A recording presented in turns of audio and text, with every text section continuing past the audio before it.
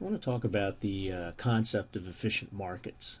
Now, efficient markets are important because they have implications for investing and how you should go about investing, what investment opportunities you should take, and perhaps any opportunities to make excess returns. Now, to start off with the concept of efficient markets, we oftentimes talk about random walks. A random walk is a mathematical term that talks about some series of data being unpredictable. Now, in the case of finance, we're interested in stock price movements. Are they predictable? And a lot of people have done research on this and found that they tend to follow a random walk, that it's a random pattern. And unfortunately, stock prices don't move in a predictable pattern so that you can jump in and take advantage of that and make some money. And why is that? Well, the argument is that these random patterns occur because the market's efficient, and so when new information comes out, the market adjusts quickly.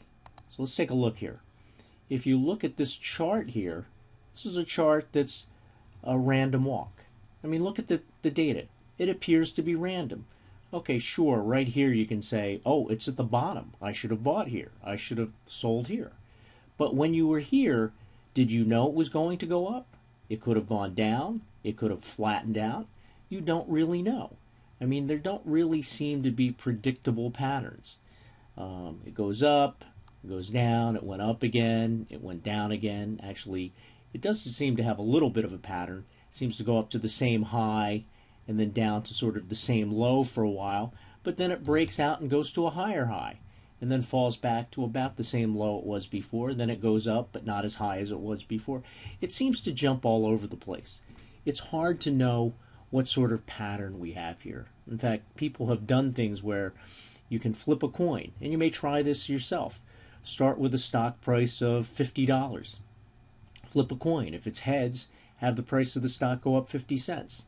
If it's tails, have the stock price go down 50 cents. Now, we know that flipping a coin, a fair coin, is random. But you don't expect to flip heads, tails, heads, tails, heads, tails. You may flip 3 or 4 heads in a row, and then a couple of tails, and then maybe 3 or 4 more heads in a row, and then maybe 4 or 5 tails in a row. And so you may get a pattern like this, where it goes down for a while because you flipped a number of tails, and then it starts to go up because you flip several heads in a row, and then you flip a few more tails in a row, and it goes up and down and up and down. And on average, if you flip it enough, you'll probably wind up back around that $50 price you started with. You'll have tossed about half as many heads as tails. But you won't necessarily do them, one after the other, alternating. Now, this idea of random walks leads us to what we call the efficient markets or efficient markets hypothesis. An efficient market is a market where securities reflect all possible information quickly and accurately. So when information comes out, the market reacts quickly. And in order to have an efficient market, you have to have a lot of investors in there, and they have to be knowledgeable. They have to be analyzing, they have to be trading the stock so that the stock prices adjust. Information has to be widely available to all investors. Certain events such as labor strikes or accidents tend to happen randomly, and investors react quickly and accurately to new information. And we really want the markets to be efficient because prices are a way for the economy to determine how to allocate resources. Which stocks should be purchased, okay? Which industries should attract money so they can grow? Well, they should be the ones with the best return. So in an efficient market, things will work better for the economy. So it has implications not just for investing, but for the overall efficiency and growth of the economy. Now, in order to test whether the market is efficient, people have come up with different ways to test it, or different forms of market efficiency. There's the weak form of the efficient market hypothesis, the semi-strong form, and the strong form. Okay, And these deal with what types of information cause market prices to change. Okay, is there a way for you to make a profit using certain information? So let's take a look at each one of these. The idea of the weak form of the efficient market hypothesis is that you can't use past data on stock prices to predict future stock prices. That is, you can't look at a chart like the one we just looked at before and make any money off of this. You can't, if you look at this, it appears that there's a pattern, but only after the fact. If you were here, would you know if it was going up, down, okay, going to stay flat? Don't know. Okay, doesn't seem to be any real discernible pattern here. It goes up, it goes down in different patterns.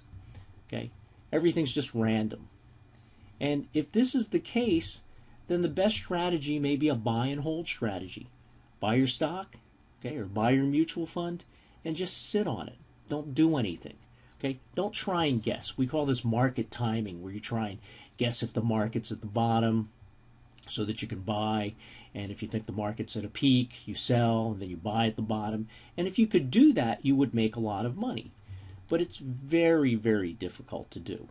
Okay? It's always easy after the fact to say, I knew the market was going to go up from here. Okay? If you go back to 2009, when the Dow Jones Industrial Average hit 6,000. It had been as high as 14,000 a couple of years earlier. It's easy to say now that, oh, I knew that was the bottom. But how many people were bailing out? That's why the price was still going down, because a lot of people thought it was going to go down to 5,000 or 4,000 or 3,000. Or some people probably thought it was going to zero. So they started bailing out.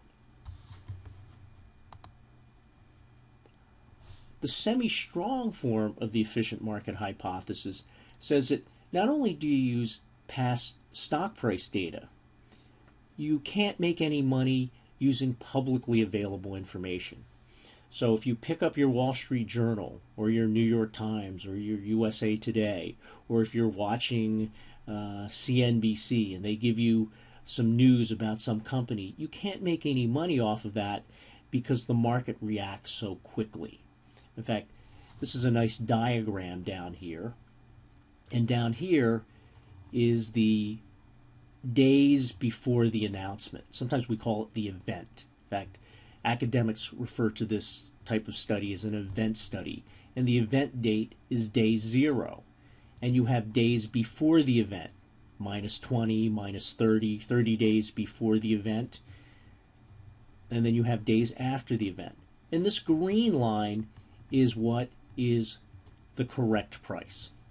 So before the event or before the announcement, this is the price. Then all of a sudden the announcement's made, and in an efficient market, the price shoots up to the correct price and then just flattens out, given that there's no additional news to change anything. If the market overreacts, it may be the case that the news hits and you have this red dashed line here. It goes up too high, and then eventually it comes back down. In fact, it may come down a little too far, and then eventually it gets back to where the right price. And then there's also this delayed response to good news. That is, the market doesn't react instantaneously. So if you pick up the Wall Street Journal and you see that Apple is introducing a new product, or you see some other company is introducing a new product that's supposed to be terrific, that it doesn't react immediately, it reacts slowly over time. In this case, the market's not efficient. So this slow reaction means, hey, I read the paper, I can jump in here, and maybe I can make some money because it's going to continue to go up. Oh, Apple introduced the iPad, and instead of reacting quickly, it reacted slowly. I bought in down here, and I actually made some money. Okay, the final form of the efficient market hypothesis is the strong form. And basically it says there's no information, public or private, that can allow an investor to earn an abnormally high return.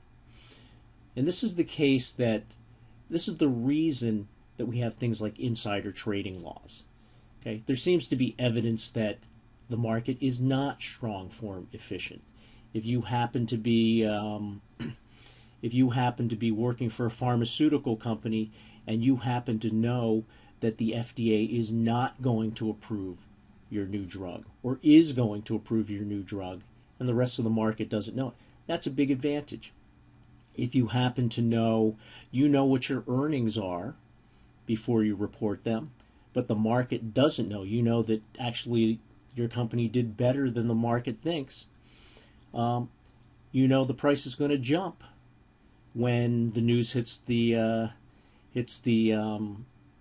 newspaper, okay, or hits CNBC. This is a case where insider trading rules come into effect. You may remember a number of years ago, Martha Stewart got into some trouble, actually went to jail. She actually went to jail, I believe, for obstruction of justice. But there were questions about insider trading, about whether she actually had some information about a company she had invested in not receiving FDA approval for their new cancer drug, I believe. And she sold the stock before the news hit the public. So you get a lot of these things happening. If you've seen the movie Wall Street, early in the movie, Charlie Sheen gives Michael Douglas some information about this airlines that his father works for, that they're going to be cleared, that the accident was not due to the maintenance staff, but due to mechanical error or something wrong with the plane. It was a manufacturer's defect, so the airline's price would probably shoot up. So that's the reason we have these kinds of laws. Now, people have tested a lot of these forms of the efficient market hypothesis, and they've come up with some market anomalies. And there are calendar effects. For example, if you buy at certain times of the week or certain times of the year, is there an opportunity to make some money? There seems to be a January effect.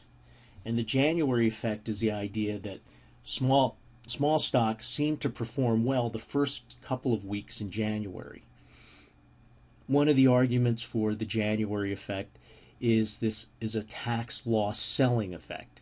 That is, people sell their losing stocks in December in order to take the tax loss on their tax return, and then they buy back some of these companies in January, which gives them a little bit of a boost, and their stock price shoots up.